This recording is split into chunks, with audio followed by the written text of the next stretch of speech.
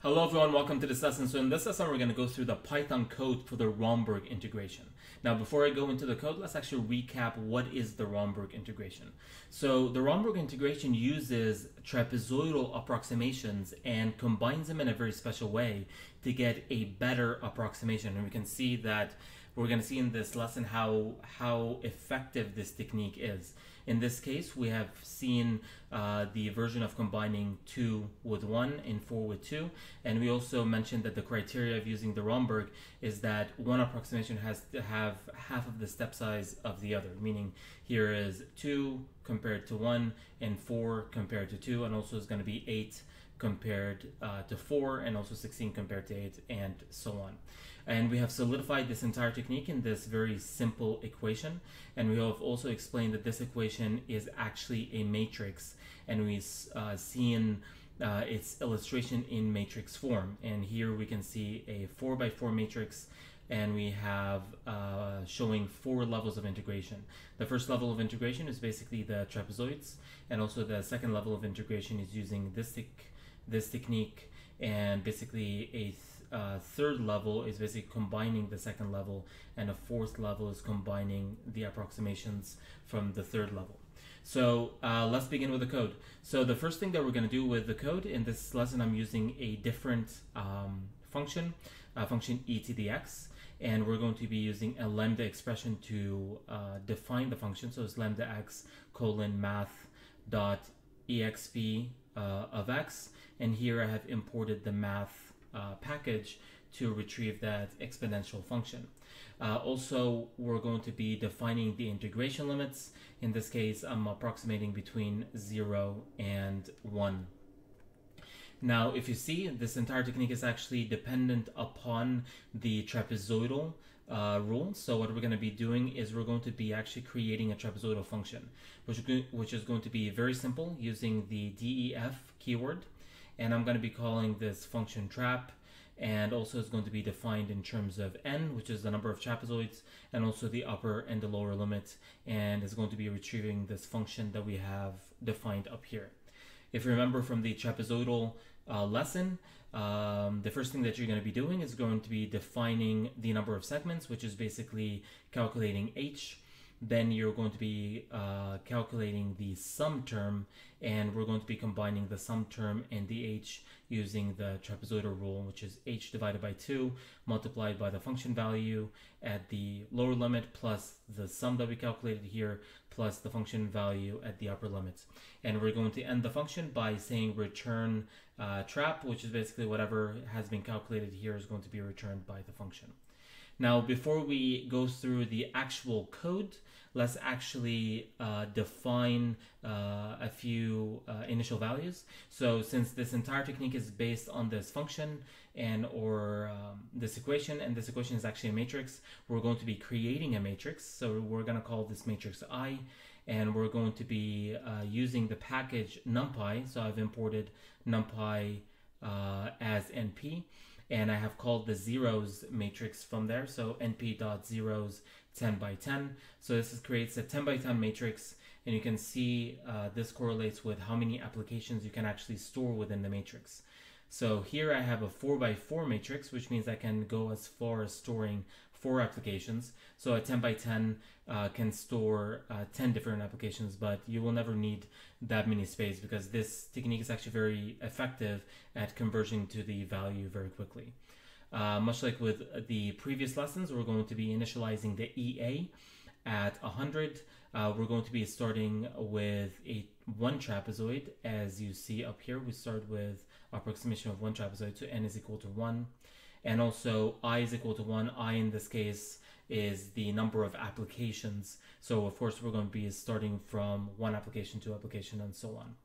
So before I go into the actual main loop, we're going to be calculating the first estimate, which is I11, which basically uses one trapezoid. And I'm going to be calling the function trap, and also I have defined n here as 1, and a and b are defined here as 0 and 1. So this function is going to be getting the area of this function here using one trapezoid.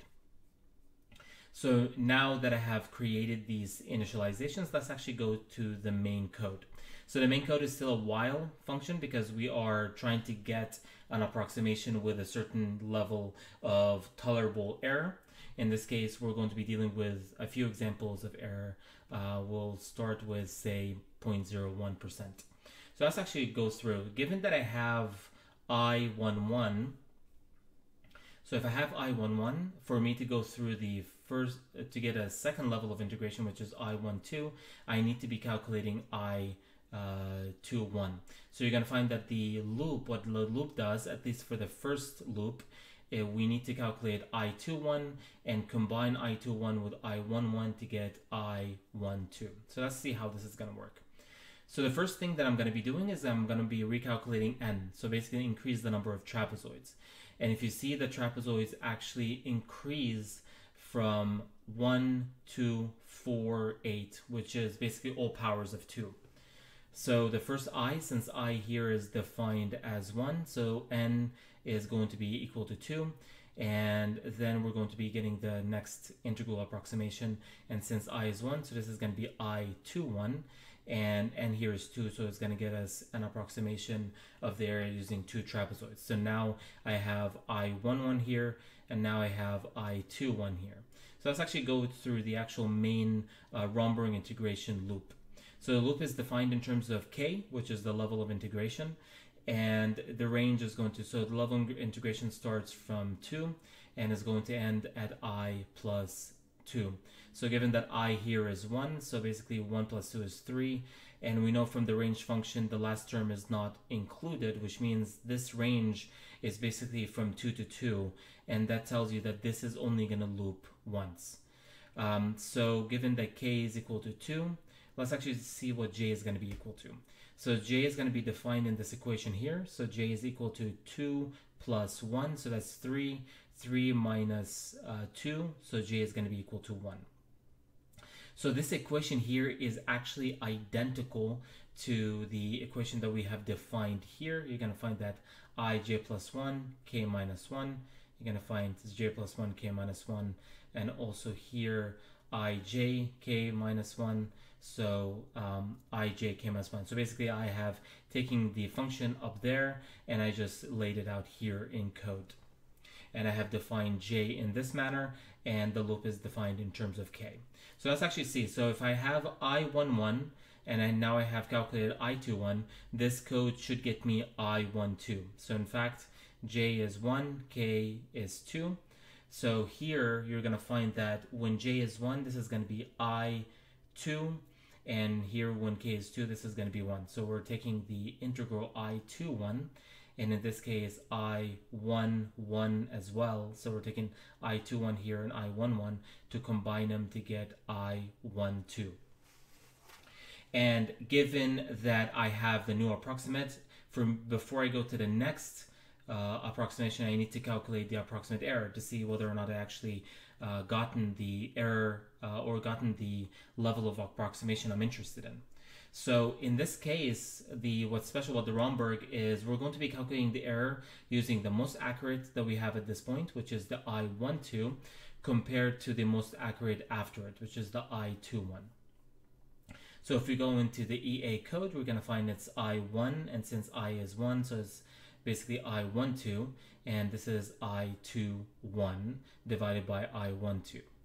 And this is also true error, since I have the true value for this function, which is 1.71828. I'm going to compare it with the I12, and we're also going to get what is the true error. Now, of course, before we go to the next loop, we up the I by 1, or basically going to the second application of the Romberg if we didn't reach the approximate error that we are interested in. So in the first loop, we find that we have actually calculated the I21, combined it with the I11 to get the I12. So that actually goes through one more loop for the Romberg. So before I actually explain the loop in the code, let's actually predict what's going to happen in the code. So you can see that I already have the I11, I already have the I21 stored in the matrix.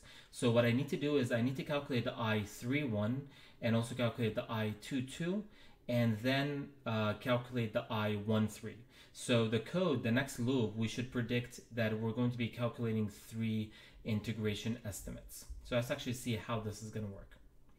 So in this case, I is going to be 2, so 2 to the power 2, so that n is equal to 4. So here I is 2, so that's going to be I 3, 1, and this is going to be n is 4, so we're going to be getting the estimate with 4 trapezoids. So now at this point we have gotten I 3, 1, so the next step is getting the I 2, 2. So here we have k is in range 2, and here I is 2, so 2 to 4, and again the last term here is not included, so basically 2 to 3. So basically we're going to loop for k equal 2 and k equal 3.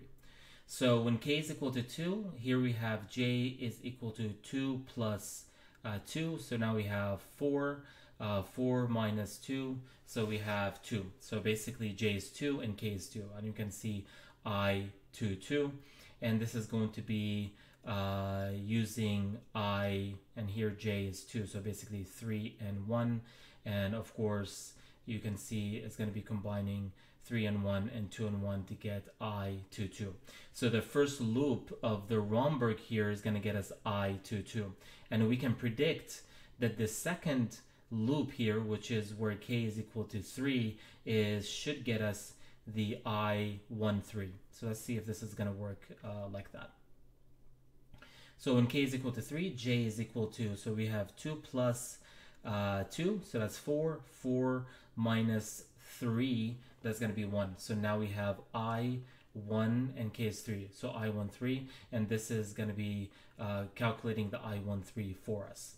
So at this point, the most accurate that we have is the I 1, 3, and now we also need to compare it with the most accurate after that, which is the I 2, 2, which if we go into with the code for the EA, this is exactly what we're going to be seeing. It's I 1, and since I is 2, so it's going to be I 1, 3 compared to I 2, 2 divided by I 1, 3. And the same thing will happen as with these previous loop. We're going to up the application by 1, going to a third application. I'm not going to go through exactly what's going to happen in the third loop because you kind of get the idea now, but we can see what we can predict that will be calculated in that loop. We're going to be calculating I 4, 1, and then we're going to be calculating I 3, 2, then we're going to be calculating I 2, 3, then finally we're going to be calculating I 1, 4. So it's a pretty involved technique, but you can also see that it's also a very simple technique. And as you're going to see in just a second, it's a very, very effective technique. So let's actually start with getting a estimate with an error below 0.1% and see how many applications that will take. So if I run the code here, it took 2 different applications. We in fact went below 0.1% at 0.002104, and we have a area of 1.718283, and this is compared to the true value, which is 1.718228. It's almost identical to the estimate. So you can see that in only 2 applications we almost have a estimate that is as good as the true value.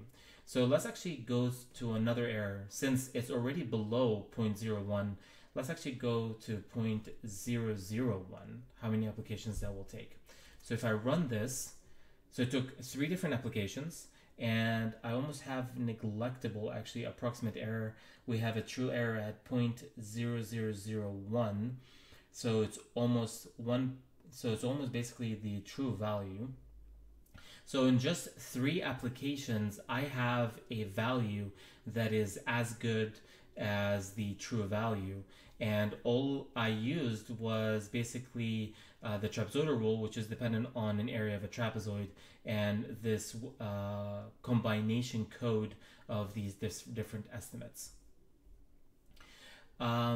So before I end this lesson, I do want to say something about this matrix. So this is a matrix of zeros. When it comes to Python, Python actually starts at 0, so 0 column and 0 row. And so in this case, the 0 column and 0 rows are empty. And the reason I did this is for the sake of simplicity and the sake of clarity.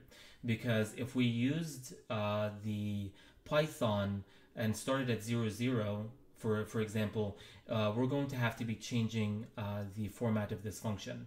And for the sake of this lesson and for the sake of simplicity and clarity, I would rather have a matrix with empty first row and first column than, you know, add unnecessary complexity into changing this function. So just keep in mind that the first row and first column are empty, but it really doesn't make much difference into using this code. So that's it for this lesson, and I will see you in the next lesson.